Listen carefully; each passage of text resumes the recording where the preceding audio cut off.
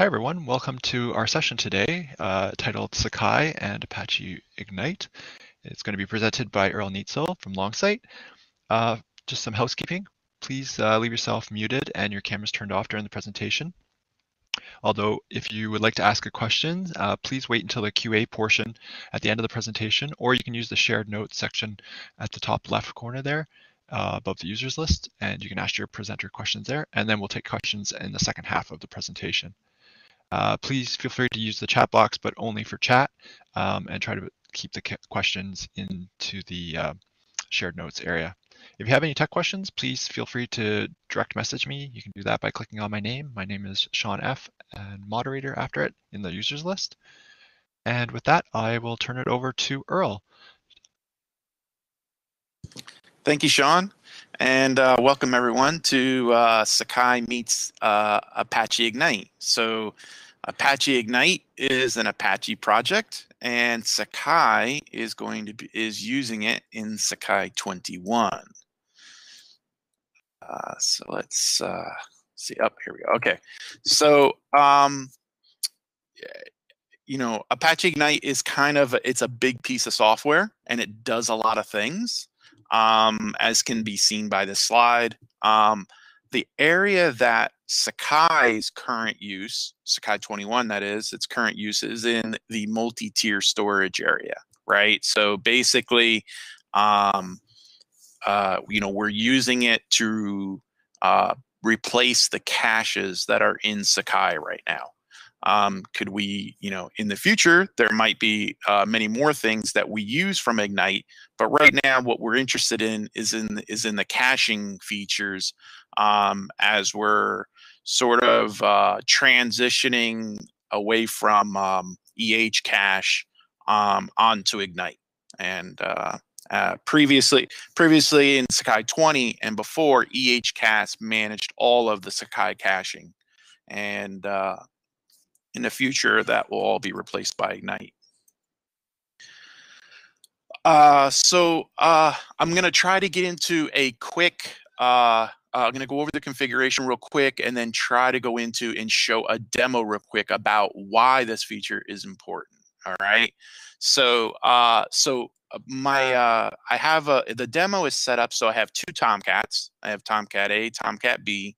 And I have a server ID that represents node A and one that represents node B for the for each Tomcat. These are the URLs that I'm using for this local setup. I've set up an Ignite port corresponding again to each node, 59100, 59200. And what I've done is this next set of Ignite configuration is common to the rest of to both nodes, meaning both nodes have the same exact config right here, right? There is more in configuration in this README. Real quick, I will shoot straight over to that real quick. You can use that link to get to this README. And this basically goes into a big kind of explanation of configuring Ignite and also some of the some more detail about what you might want to configure. Okay, so that's the configuration between these two nodes.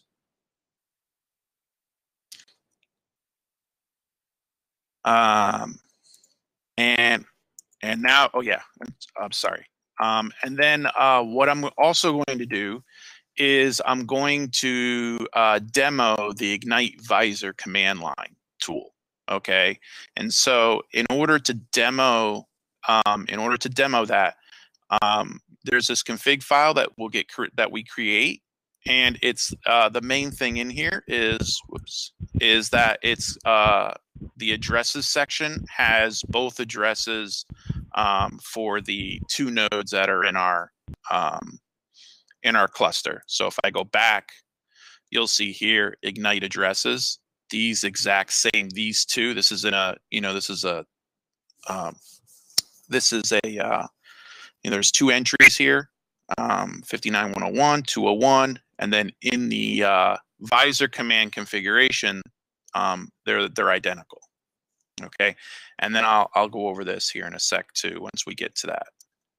So let me go ahead and jump into the demo, because this is going to show you guys exactly why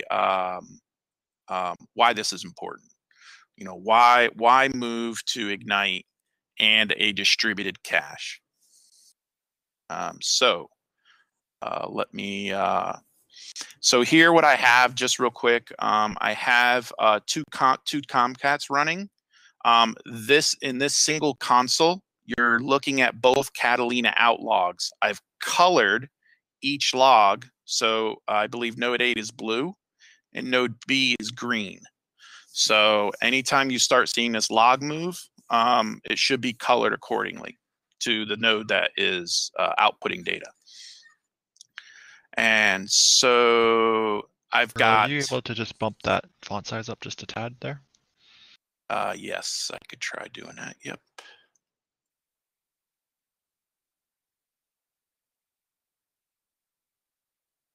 That a little better? Yeah, thank you. Yep. Okay. Just if you want us looking at particular lines, yeah.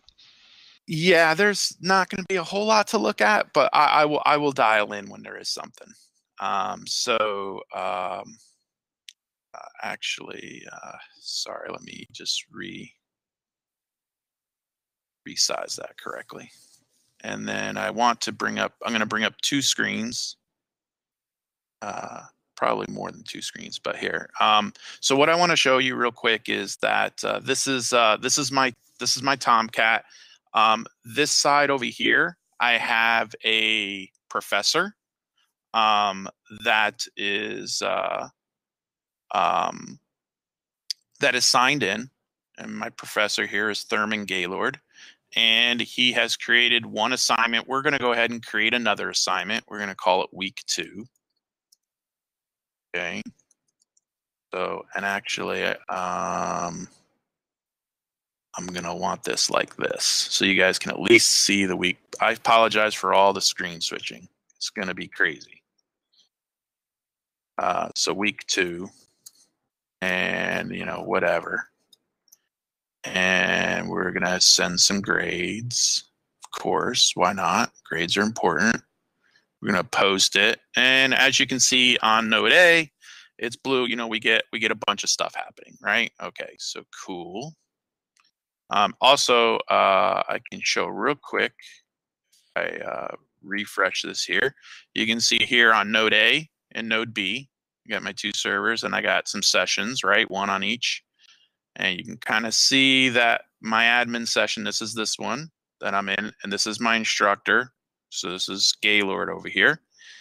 Or actually, I think it's the opposite. Yep, that's right. Yep. So this one's the blue one.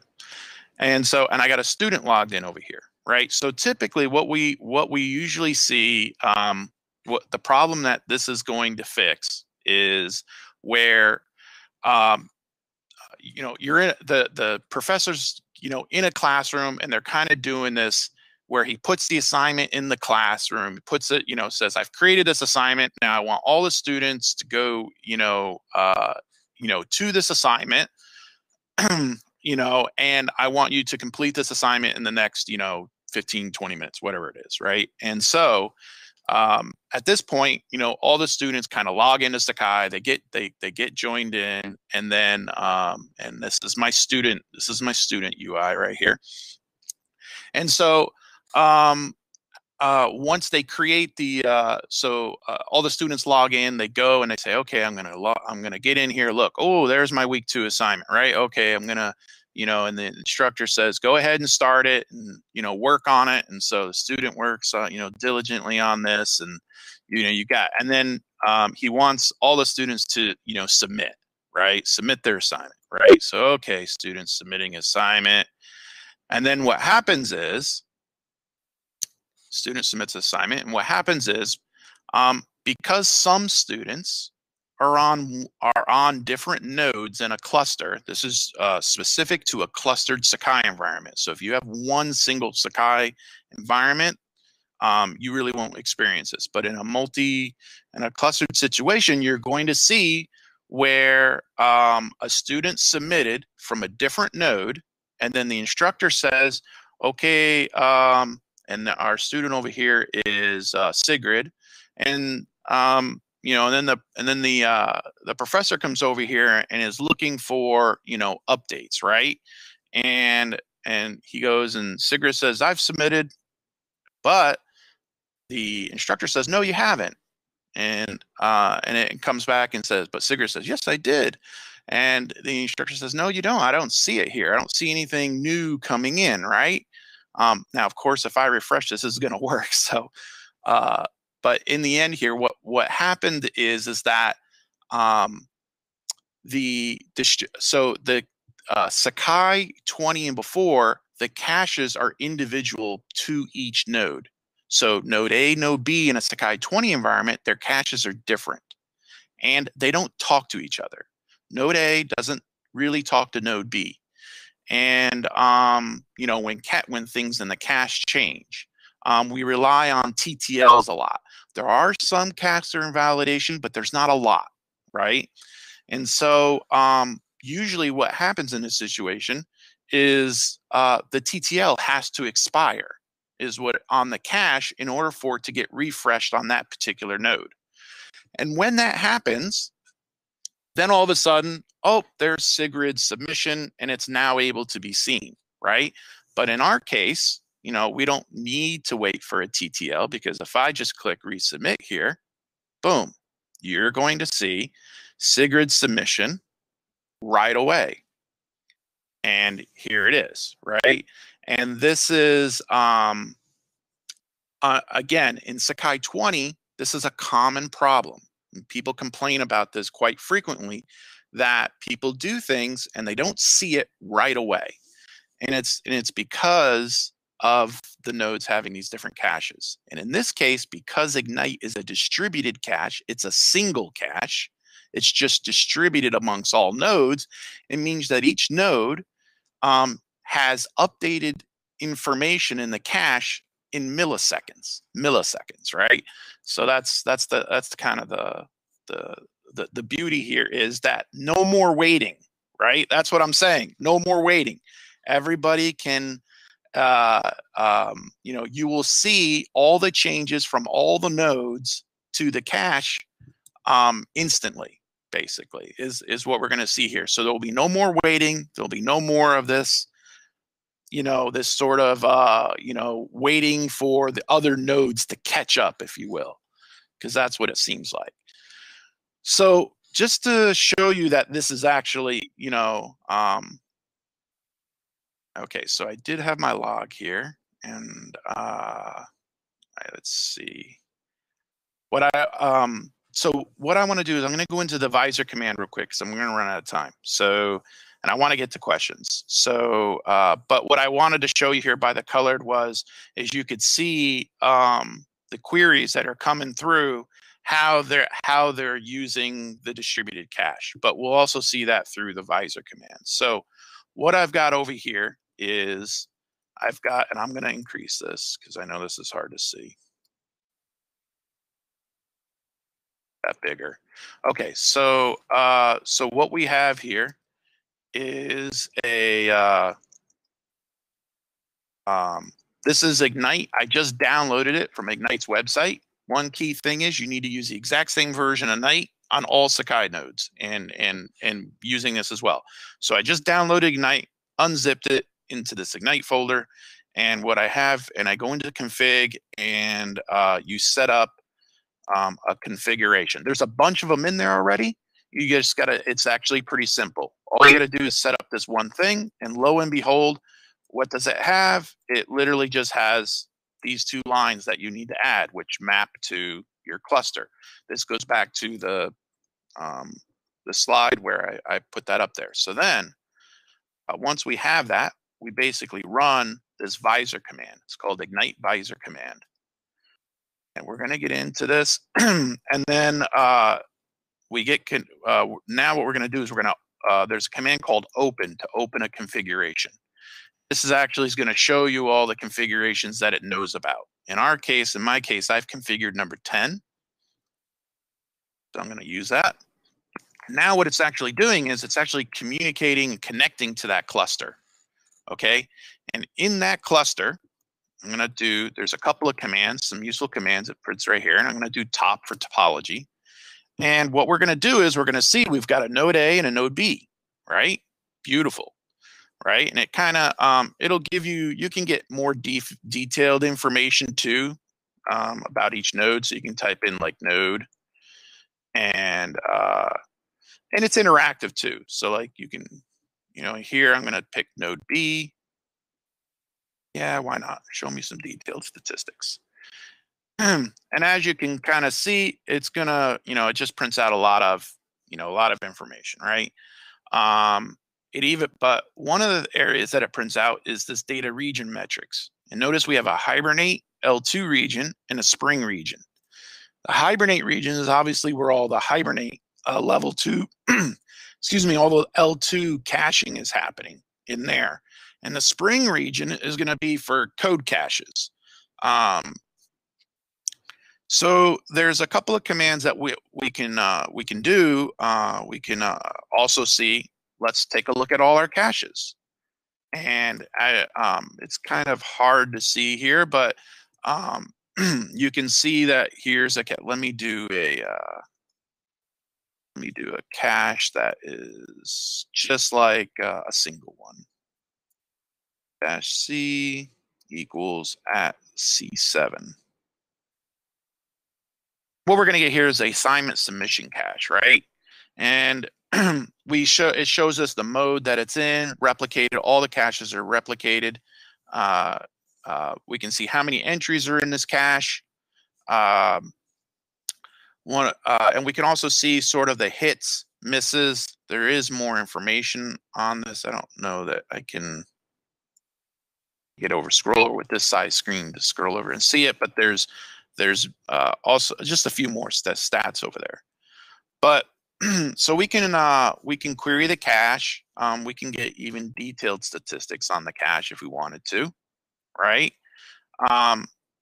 The other thing that you might want to do is, let's say, I don't know, let's say someone goes in and makes a change to the database without letting Hibernate know, right? So meaning someone logs in, you know, signs into MySQL, goes and, you know, executes a query, and, you know, of course, Hibernate's not going to know that, like, maybe I updated a submission or something like that. And that if that submission is cached, you know, you've changed it in the database, but Hibernate doesn't know that you changed it, right? So you may want to clear a cache, right? So one of the things someone might want to do with this utility is be able to say, okay, I want to take that C7 cache, and I want to just go ahead and I want to just clear it. I want to I just want to blow it away. Then as you can see, the cache size before was 200, and now it's 0. And essentially now, if I were to hop back over to here and I go back to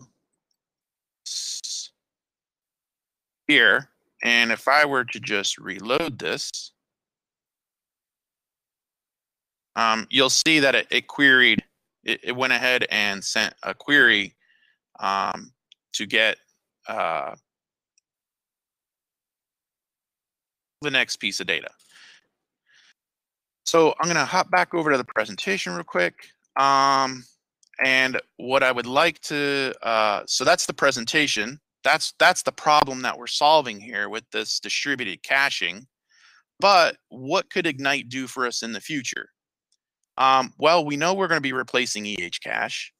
We're definitely going to be looking at doing clustered web sessions, which means, you know, Sakai's sessions will be clustered, meaning, so like if a node goes down for some reason, or it gets taken offline because maybe it's under, you know, maintenance or whatever, all the sessions that were on that node will actually be reconstituted on another node, and the user just picks up right where they were, meaning they don't even notice any interruption.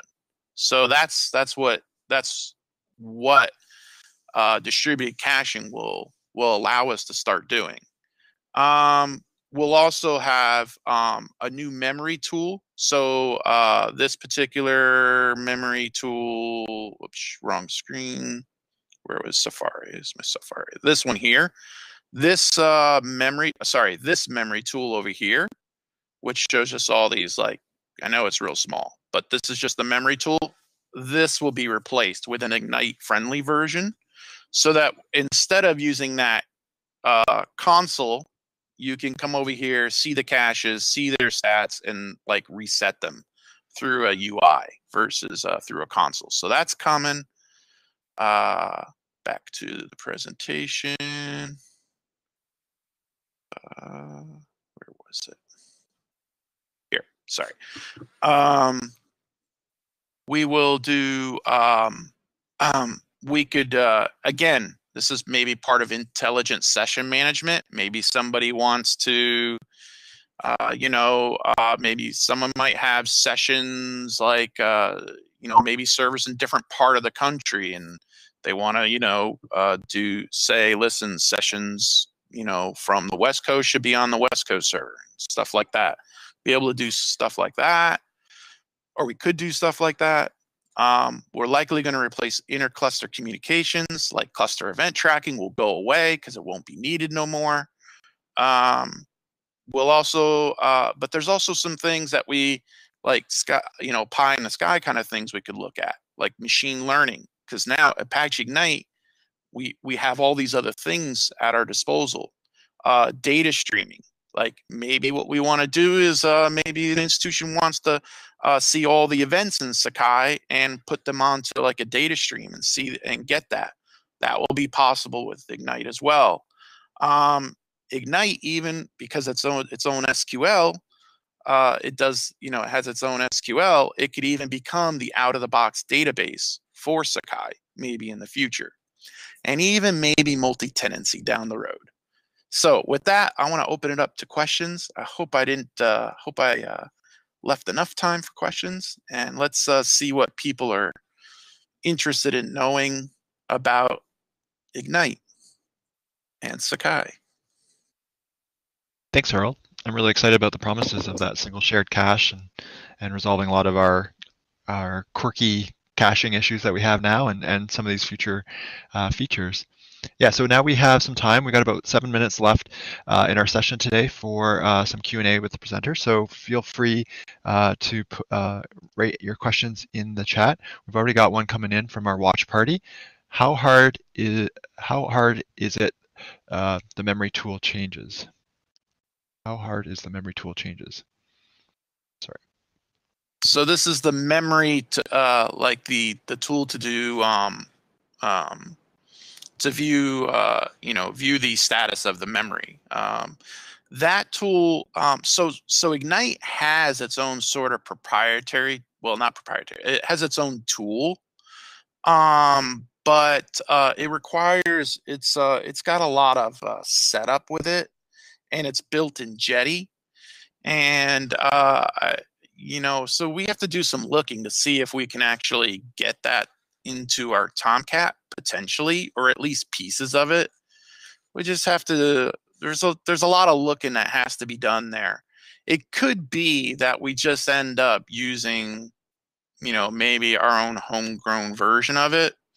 I'm not sure yet. There's a lot of investigation to do there. But they do have a tool. And in theory, if somebody, they could install that tool locally and use that, and configure that. But I would like to do like what they're suggesting there at the lake, just be able to put something in Sakai that kind of covers the, the generic needs, like resetting caches and things like that, which is sometimes a common thing to be doing. Yep, exactly.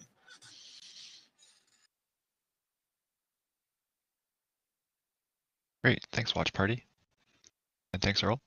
We've got another question coming in the shared notes section. Just give him a few minutes here to finish his thought. So far it says, is the norm to install an instance of Ignite on each Tomcat node in a cluster? I.e., does Ignite require its own server to host it? So that's a great question. And the answer is, I think, all of that, or it can be all of that. So by default, the way that we, out of the box, Ignite is distributed with Sakai. So each node will have an Ignite instance that it runs.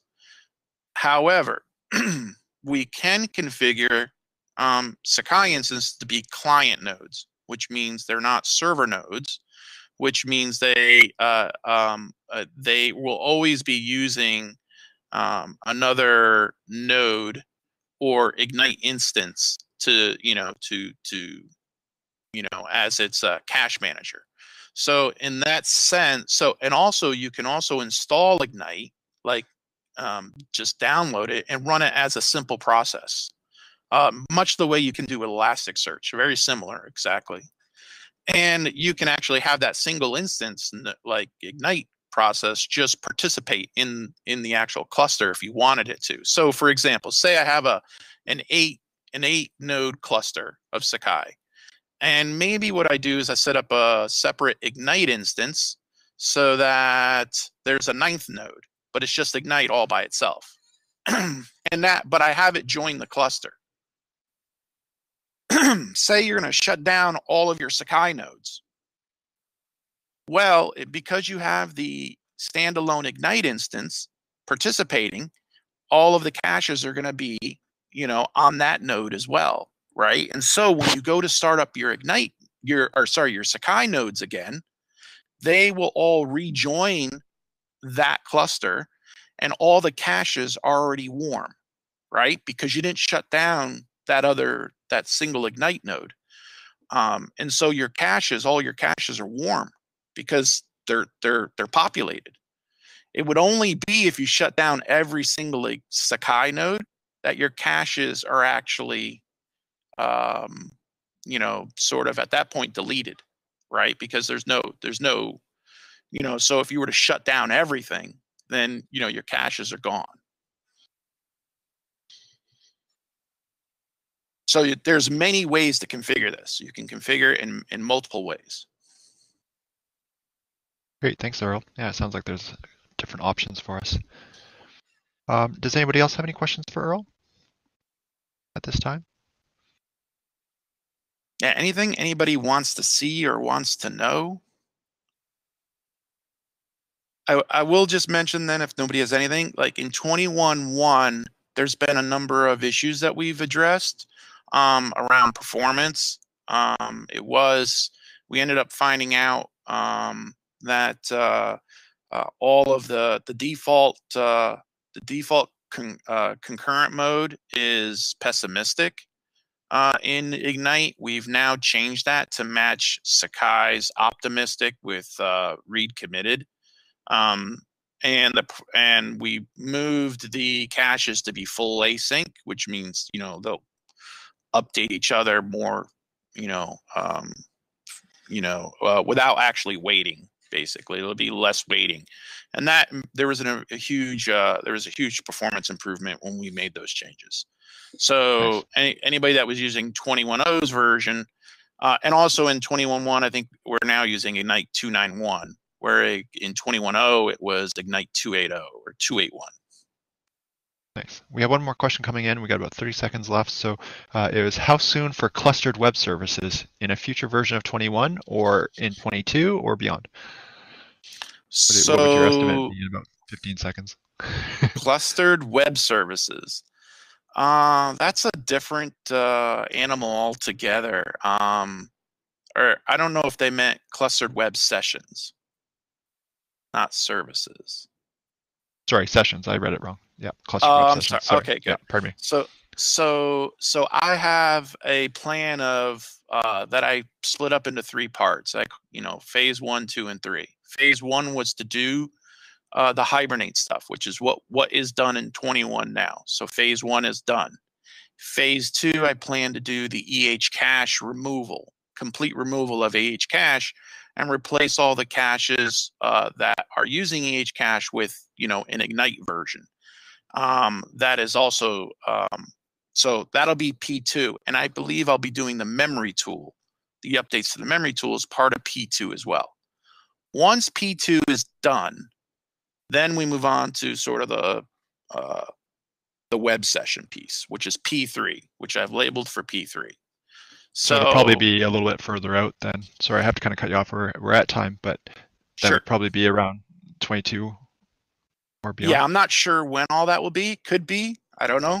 It just depends on how much time how much time I get to work on. Well, thank you, Earle, for presenting today and for all the work that you're doing with this Ignite project. Really appreciate that. And thank you, everybody, for attending. The recording will be available after the conference on the Apereo channel. And we can keep this conversation going in the discussion on the Try Sakai site for this session. So if you have further questions, feel free to message Earle there or directly. But I want to thank everyone for attending. And we have a few minutes now before our next round starts in about 3 minutes for our next and last final lightning talks of the conference. So hope to see you then. Thanks everybody for attending.